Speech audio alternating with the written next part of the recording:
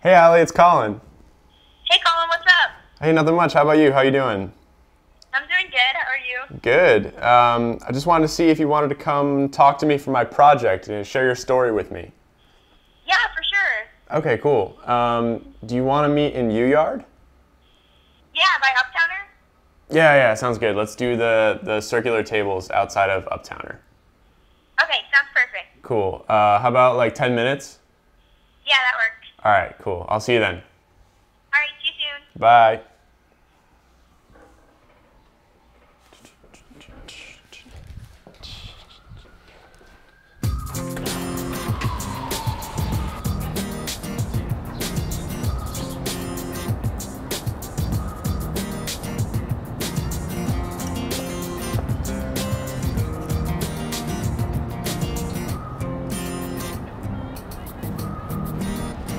Hey, Alli. Hey, Colin. How you doing? Good, how are you? Good to see you. Good to see you too. Thanks for agreeing to talk to us about this. Yeah, of course. How you been? How's your semester going? It's been going well. Yeah. Sad it's almost over. I know. Freshman year almost in the books, huh? I know, it's crazy. Yeah. It went by fast. I know. Sometimes I wish I could go back. It's been good. Well, thanks for agreeing to share your story with us. Yeah, of course. Yeah. I don't know a whole lot about it. Do you want to give us a little introduction to what happened? Sure. So, I newly became Catholic this year. I was born and raised Lutheran. Okay. And so I went to a Catholic elementary school, so that's when I really was introduced to the Catholic faith. Yeah. And from there on out, I was like, I'm going to be Catholic. So when I came to GW, I joined RCIA. Okay. And so then right before the Easter Vigil, when I was supposed to be confirmed and accepted into full communion, I had to do my first confession. Your first confession? Yeah. So that's where you have to confess like your whole life? Yeah, right, because I hadn't done it before. Right, okay. Yeah, wow. So I was sitting outside of Epiphany on the front steps, planning out everything that I was going to say, because I was pretty nervous. And then I went and sat down in the pew and was just waiting for Father to come. So, yeah.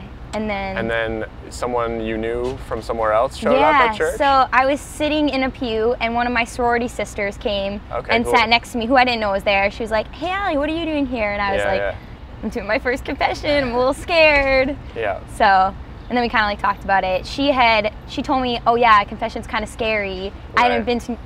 I hadn't been to confession in 8 years. Wow. And I was like, oh man, she hasn't gone back in 8 years. This must be pretty intimidating. Yeah. But then I remembered when I was at the Newman Center, a lot of the kids there were really excited about confession all the time, and I was so curious as to why. Because when I was in elementary school, everyone was terrified to go into confession. Yeah.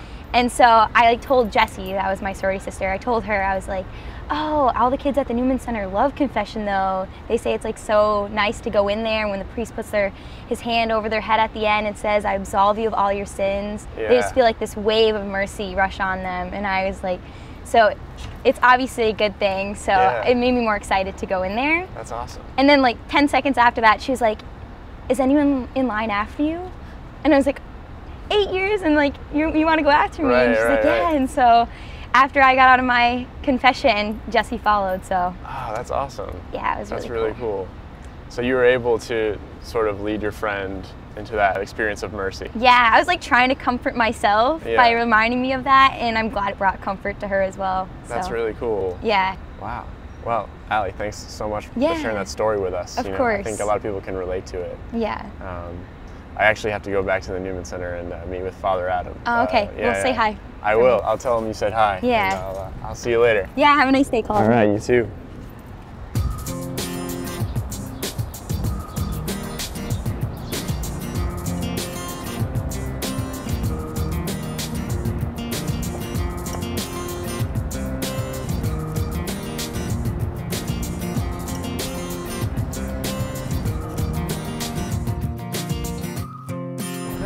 Perfect.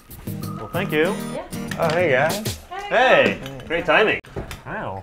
Welcome. See you later, Julie. All right, thanks, Julie. So things good? Yeah, everything's great. Yep. Yeah, so you met with Alli.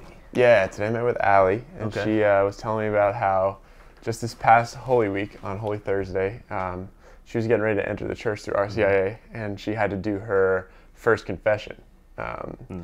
So she was waiting on the steps of the church, just thinking about her confession.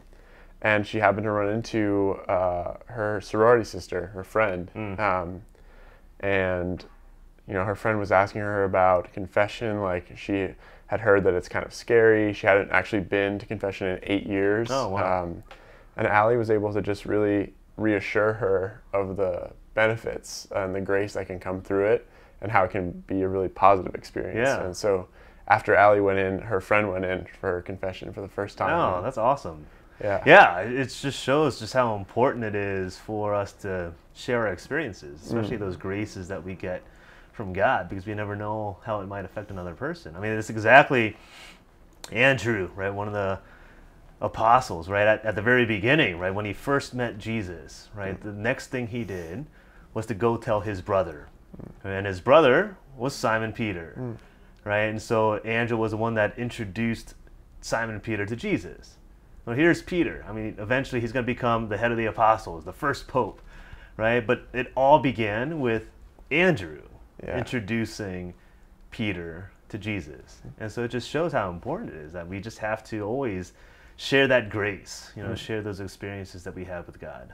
Yeah. And it reminds me too, like, as college students living on campus, we have so many opportunities every day to share our faith and to share our experience of Christ with others, and to really bring that to them. Ah, that's beautiful. Yeah. Well, awesome. Great. I'm glad that went well. Yeah. Thanks, All right. Colin. Well, I'll see you next time. Yep. Absolutely. Thanks, Colin.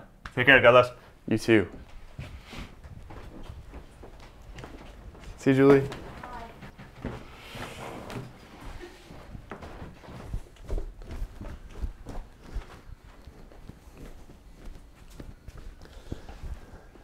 So today we learned about Alli's story and how she was able to experience God's love and mercy through her first confession, and through a random occurrence was able to share that experience with her friend, her sorority sister, who hadn't been in 8 years. She was able to just talk about her own insecurities, about what they were about to do, but also her own faith and her own beliefs.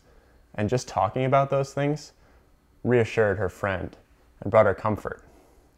For those of you watching, I challenge you to think about times in your own life when you have the opportunity to do this.